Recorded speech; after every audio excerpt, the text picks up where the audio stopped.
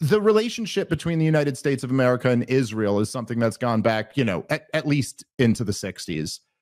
And it does seem to me that while, say, at the Republican National Convention or in any Donald Trump speech that I've heard talking about Israel over the last year, it is always, hey, we're closer friends with them than the Democrats are. As Trump says, Kamala Harris is a Palestinian, Joe Biden and Chuck Schumer, they're Palestinians.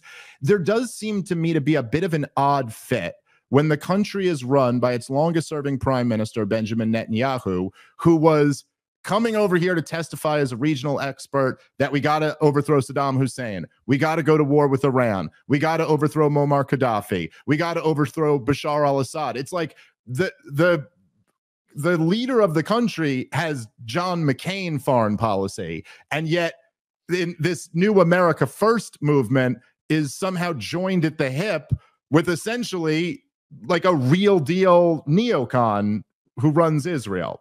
What do you think about that? Yeah, I can respect Israel and Netanyahu without wanting to wholly adopt their foreign policy, right?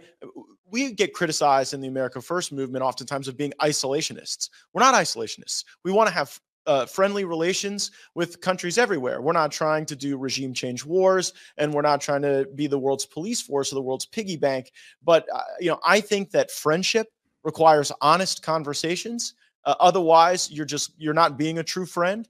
And I think we are owed some more honest conversations about why Israel wasn't better protected on October 7th, given the intelligence that they had received. And when Israel can't be in a situation where there's a moral hazard that develops as a consequence of their relationship with the United States.